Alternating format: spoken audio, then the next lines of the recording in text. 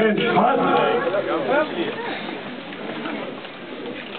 Present the colors. And now, Miss Inga Hauk will lead us in God Save the Queen. Greeters, Hedge Hut, present home. God save our gracious Queen, long live our noble Queen. God save our Queen. Send her victorious, happy and glorious, long to reign over us.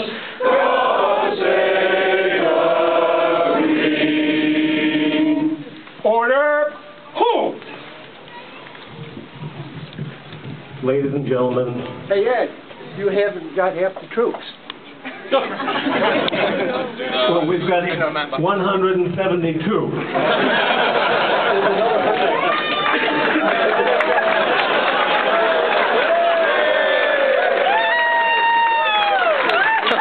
Hey, I gotta get them on board.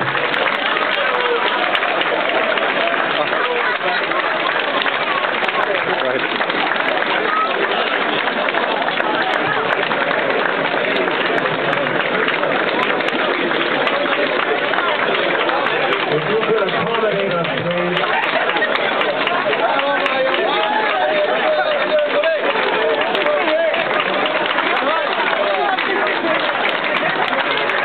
Come on in, win fun.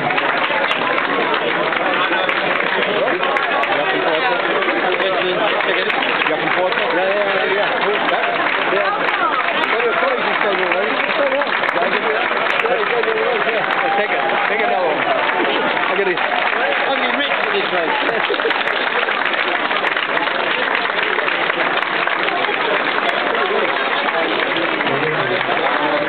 I'm going to go forward.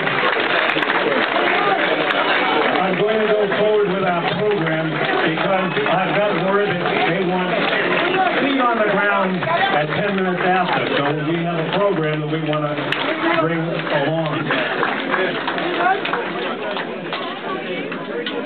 It was 2 years ago. It was 2 years ago that we were invited to Washington, D.C. to meet the President of the United States, George W. Bush, in the Oval Office. There were 6 of us who went to meet the President. He wanted to say thank you for what we do. We regard ourselves as America's surrogate family. We are here because your family cannot be here, so we stand in as substitutes.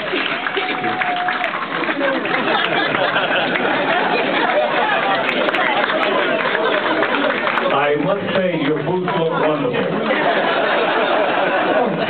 From a Marine, that's a compliment. Your boots look great. I just wanted to tell you that it's apparent. And we want to recognize well-turned-out men and women when you see them.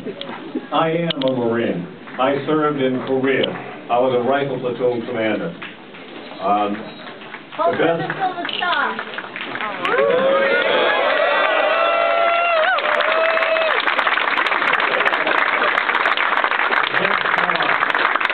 The best job I ever had was as a rifle platoon commander.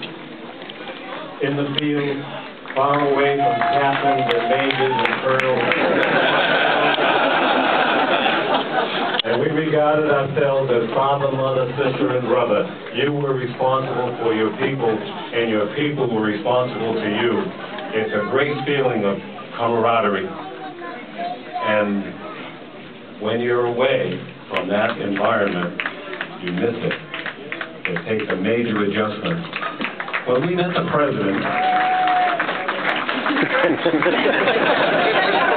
I am sure when you get back on board the plane, there'll be a couple left over right now.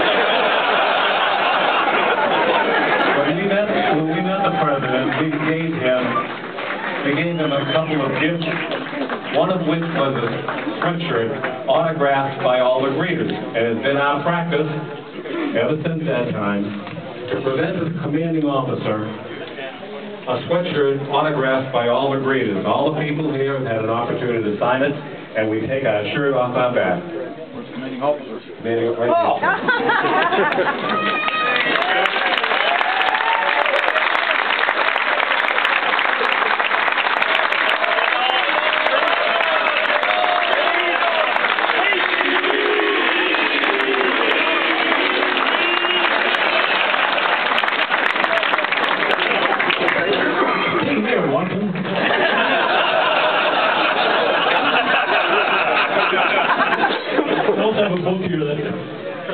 We also have a book here that Captain Ed has written. Tells you where the Pease Greeters started and where we've been, some of the stories of the veterans here in the crowd, and I'd like to give you that to you so you understand it a little bit more.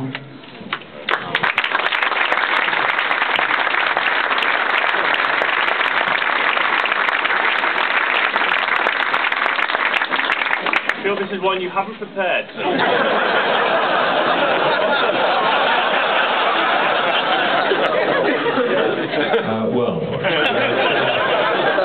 To say that we are overwhelmed, I think is understating it. We had no idea at all that we'd be received in Portsmouth, New Hampshire in this way. And for all of us here, I just want to say how amazingly touched we are by the reception that we received.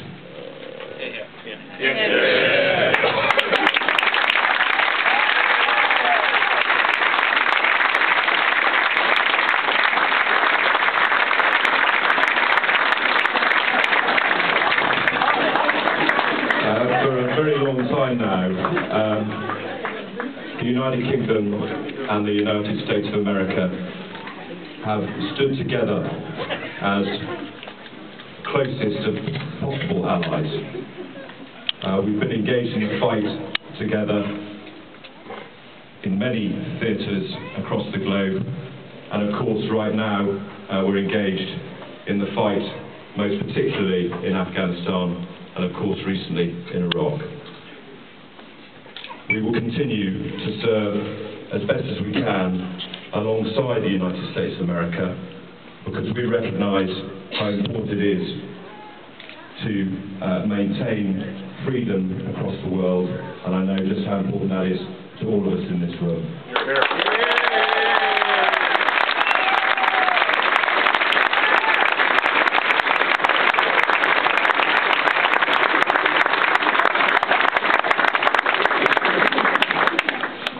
Now, Ed, as you said, we have a plane to catch, so I shan't go on for too much longer. But I'd just like to ask my gang, all of us here, to raise 3 cheers for Portsmouth, New Hampshire. 3 cheers for Portsmouth, New Hampshire.